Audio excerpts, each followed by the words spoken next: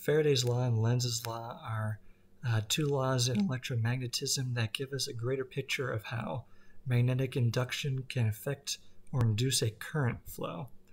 Faraday's law is just simply stating that a change in magnetic flux will result in an induced electromotive EMF force in a wire, and Lenz's law essentially says that the direction of current from that change in magnetic flux has to be such that it opposes the original change in flux, and that's why we'll see a negative sign as a difference between that equation and Faraday's law, essentially giving us a magnitude and a direction.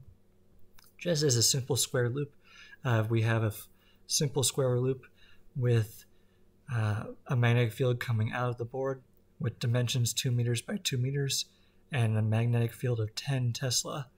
And after 2 seconds, essentially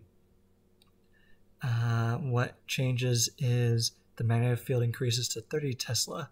Just doing a simple equation, we see that the magnetic flux goes from 40 Webers to 120 Webers, and over those 2 seconds causes an EMF of 40 volts.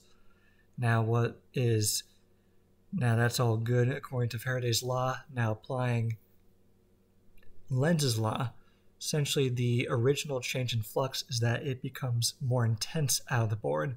So the induced current needs to flow in a wire such that it causes a induced flux opposed or going into the board inside the square loop, which according to Lenz's law will cause the current to flow in this situation clockwise.